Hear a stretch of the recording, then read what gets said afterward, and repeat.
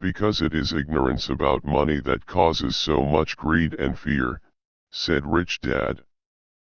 "Let me give you some examples. A doctor, wanting more money to better provide for his family, raises his fees. By raising his fees, it makes health care more expensive for everyone. It hurts the poor people the most, so they have worse health than those with money. Because the doctors raise their fees, the attorneys raise their fees. Because the attorneys' fees have gone up, school teachers want a raise, which raises our taxes, and on and on and on. Soon there will be such a horrifying gap between the rich and the poor that chaos will break out and another great civilization will collapse. History proves that great civilizations collapse when the gap between the haves and have-nots is too great. If you do what everyone else does, you'll wind up having what everyone else has. It was the best opportunity to invest.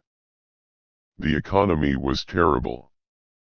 I just could not pass up these small deals. Here was a man who had not gone along with the crowd. He was a man who did his own thinking and detested the words, "We have to do it this way because that's the way everyone else does it." He also hated the word can't. If you wanted him to do something, just say, "I don't think you can do it." Trust that the principle of reciprocity is true. The pattern of get up, go to work, pay bills, get up, go to work, pay bills. People's lives are forever controlled by two emotions, fear and greed.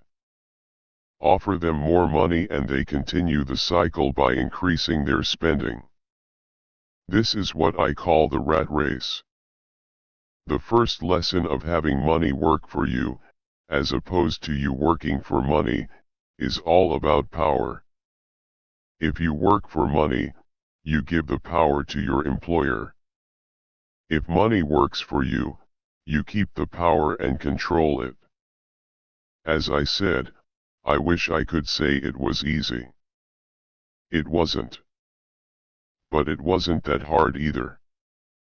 I've learned that, without a strong reason or purpose, anything in life is hard. That is what freedom is, the power to choose. Making a decision to own a house that is too expensive in lieu of starting an investment portfolio impacts an individual in at least the following three ways. 1.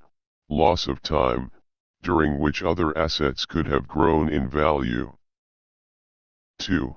Loss of additional capital, which could have been invested instead of paying high home maintenance expenses. 3. Loss of education. Too often, people count their house and savings and retirement plans as all they have in their asset column. Because they have no money to invest, they simply don't invest. This costs them investment experience. Most never become what the investment world calls a sophisticated investor. And the best investments are usually first sold to sophisticated investors, who then turn around and sell them to the people playing it safe. I've seen this play out over and over in my life. When emotion goes up, intelligence goes down.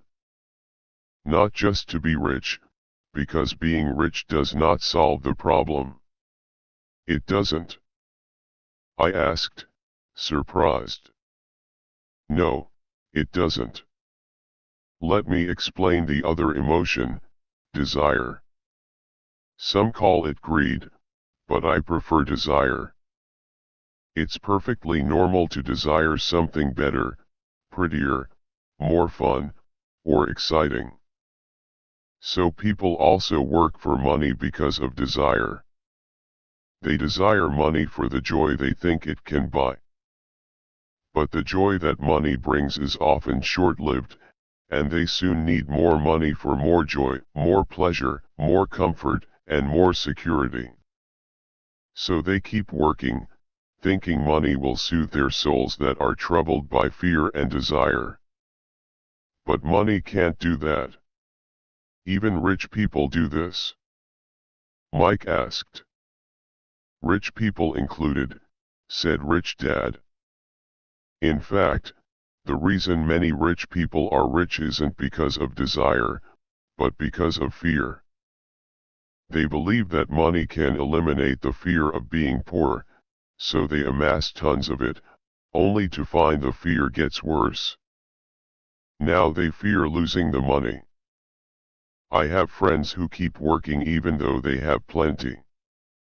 I know people who have millions who are more afraid now than when they were poor. There.